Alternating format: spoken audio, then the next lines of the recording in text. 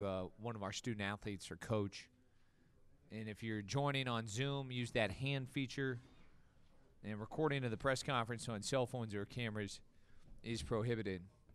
Welcome FDU to the stage as the Knights win their 20th game of the season. They will advance to take on number 1 seed Purdue on Friday at 6:50 at Nationwide Arena.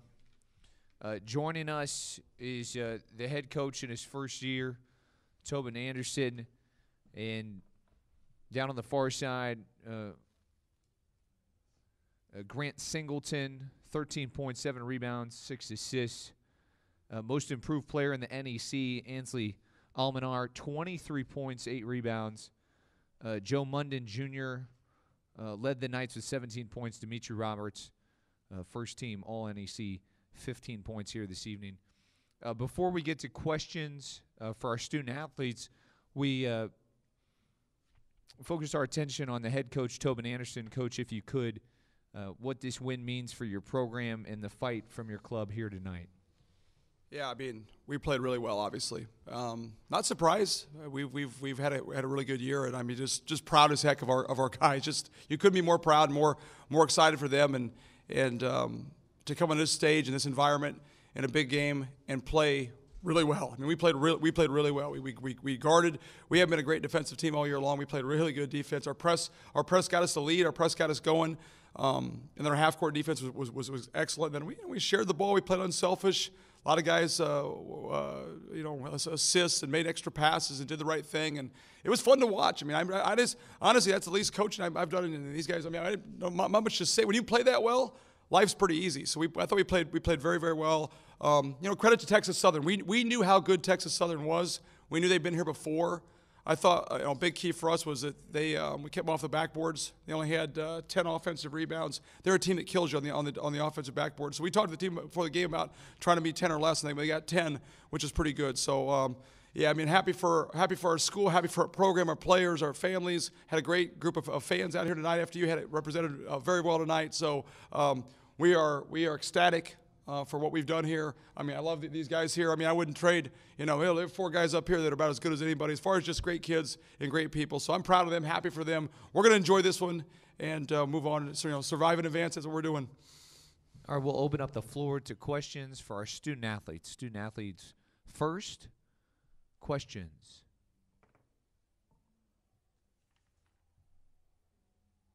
Second row on the aisle. Hey guys, Matt Digby from ABC 22, Fox 45 here in Dayton.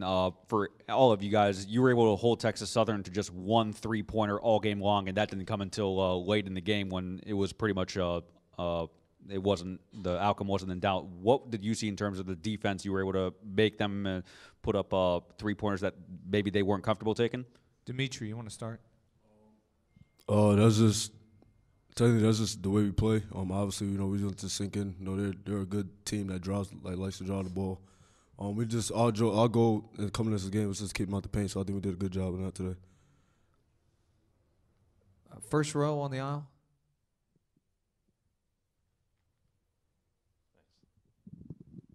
This is Mark Cannizzaro from the New York Post. This is for Dimitri and Grant. I know that Tobin, I think, said yesterday that you guys wanted to throw the first punch. Yeah, you went up 14-2.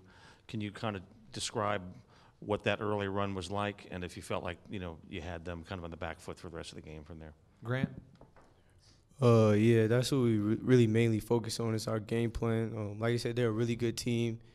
And, it's whoever really throws the first punch. With them being longer and athletic, we don't want to let them get a good run going. We want to establish our position on the floor.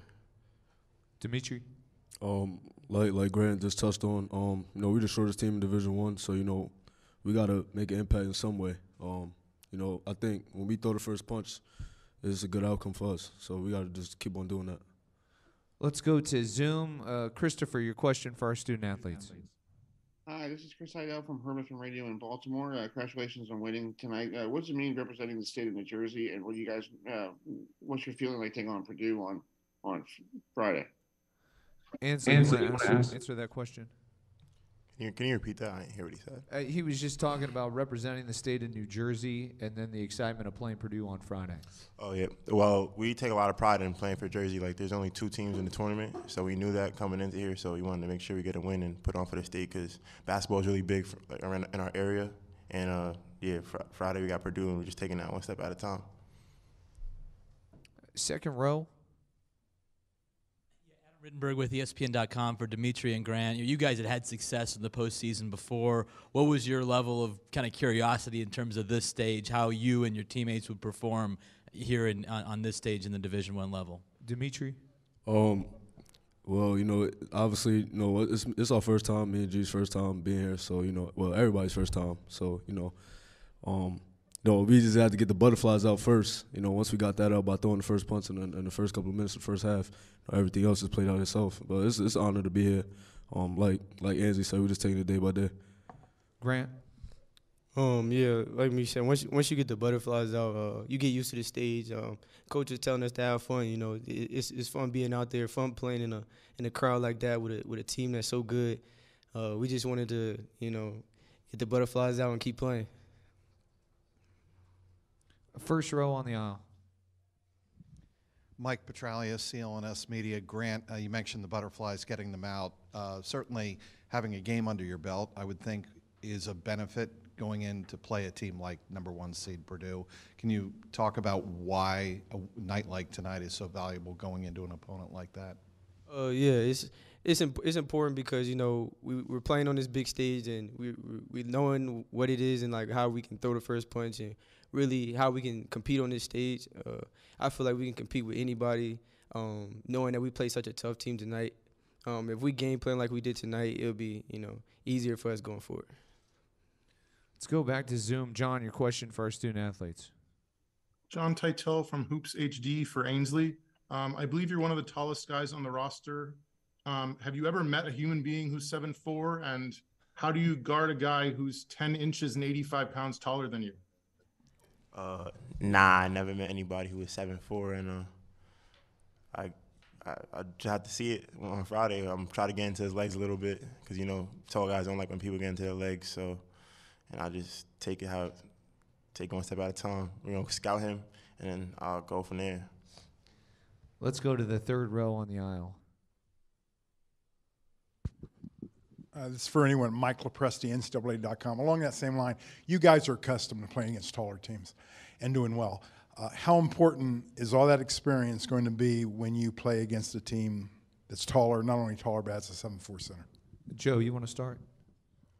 I think it's very important that we have a lot of experience because without the experience and if you just go into it blind, you don't know what to expect. But being that we have a little bit of knowledge under our belt and we know what to expect, we go out there, we can compete.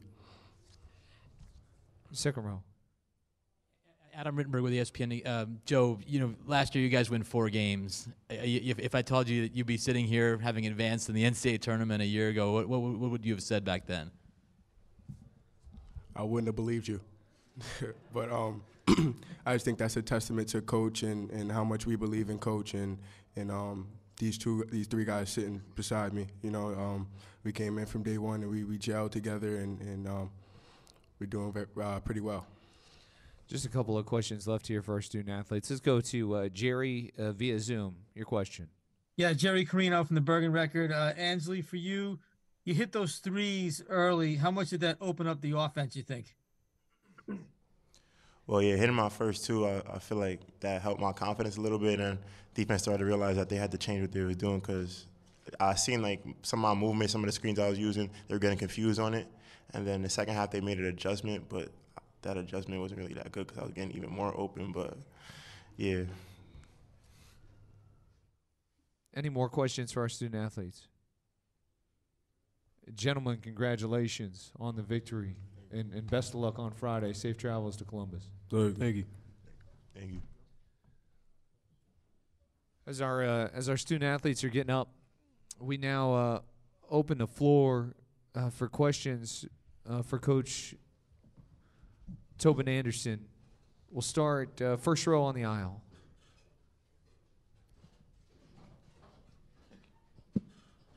Hey, Tobin, Mark Canizaro. What's up, from Mark? New York How are Post. you? Good to see you. How are you? Can you put into words, this last 10 months here and what you're staring at now, what you did tonight and what you have in front of you on Friday?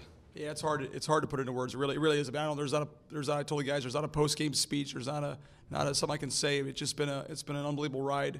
And, we never would have dreamed this 10 months ago. But I brought two guards. I brought Dimitri and Grant and Sean Moore with me. Three guys with me. And Dimitri and Grant, I think their postseason record now is 14-4 or 14-5, something like that. So they're used to playing. And not in this stage, but they're used to playing NCAA games, Sweet 16 games, big games. So I didn't think we'd be phased, and we weren't. I mean, we looked like we belonged from the get-go. So and then I know Joe and Ansley and all the guys who stayed.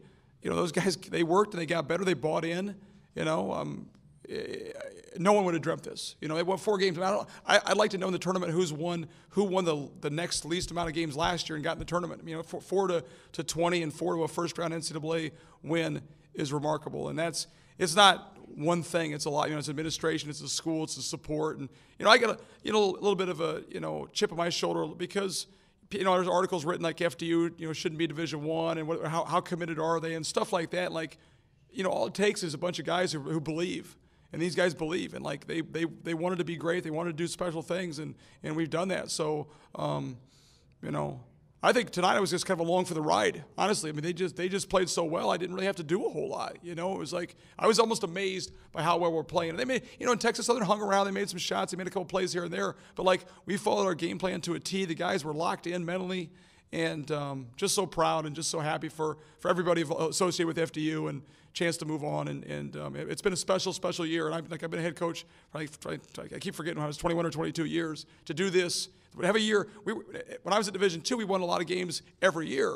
And everybody always kept saying, well, that's great. But it's like, well, what's the next thing? This year we're supposed to win 6, 7, 8 games. I think Ken Palm, everybody follows the Ken Palm numbers. I think our prediction was for 7 wins. We put that stuff all over the locker room too. Our guys were motivated. We put it up on the board, so they knew chip on their shoulder. So we're very happy, very proud of what we did and what we accomplished. And there's more to go. We will not go into the next round not ready to go compete. I mean, you're going to tell Dimitri and Grant and those guys.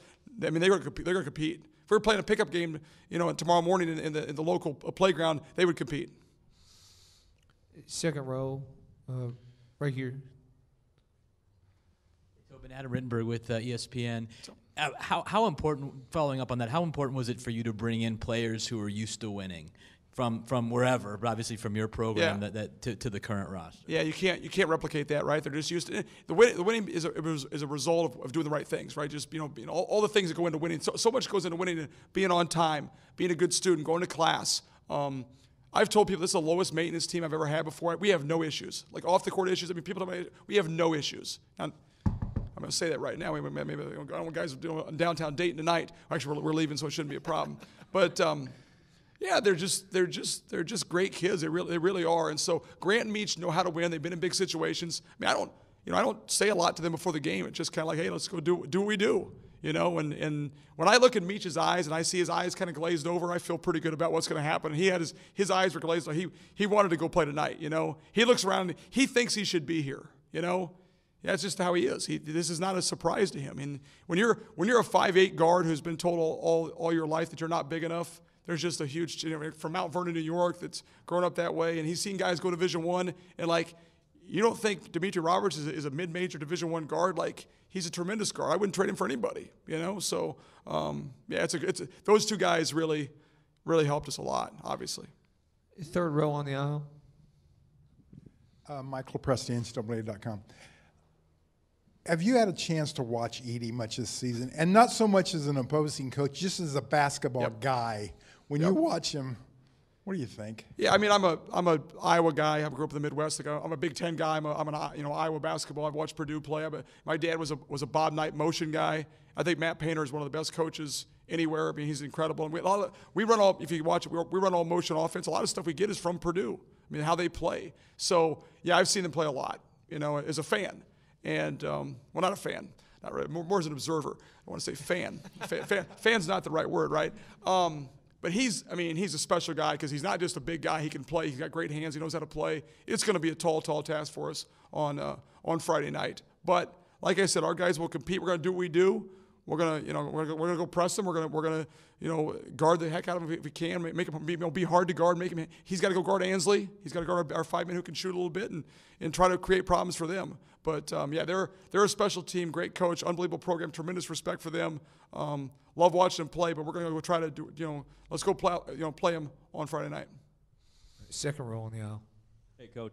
Hey, Coach. Matt Digby from ABC 22, Fox 45 here in Dayton. Sean Moore, he grew up just about an hour or so from over in the Columbus area. The chance for him to play in this home state, I don't think he missed a shot when all was said and done, 10 points.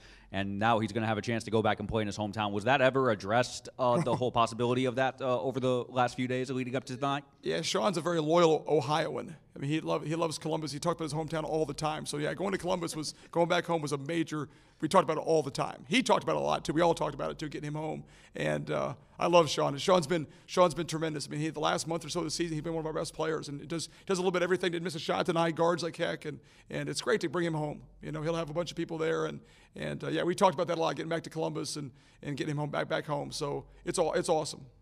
Just a couple of questions here left for Coach. Zoom, John, go ahead. John Titel from Hoops HD. Coach, a lot of the recent Division I hires have been the usual route of promoting D1 assistants like Adrian Autry at Syracuse or Georgia Southern getting Charlie Henry from Alabama. Do you think this win tonight sends a message to athletic departments around the country that they need to start looking at D2 and D3 because you guys can coach as well as anybody? I'd love to answer that question honestly and not be political, because I do feel there's a tremendous amount of coaches at the Division II and Division III level who've built programs, who've won, who know how to coach, know how to recruit, know how to do things the right way. I've seen them. I've coached against them. They beat me. So yeah, absolutely. I mean, people are talking about going to Division I. Like Mike, like I was a Division I assistant for 2 years, and being a head coach is such a better, in my opinion, a better training ground for your next job, for the next thing you're going to happen. Like, I mean, You're ready to step in on day one with what you want to do. A lot of guys have to figure it out. It takes them 3 or 4 years to figure it out. By that time, they fire you. So, yeah, I think I'd love to be. There's a lot of guys out there who are Division II coaches doing very well. And if I could help in that trend at all, I'd be very proud of that, because I think there's a lot of guys who deserve that opportunity.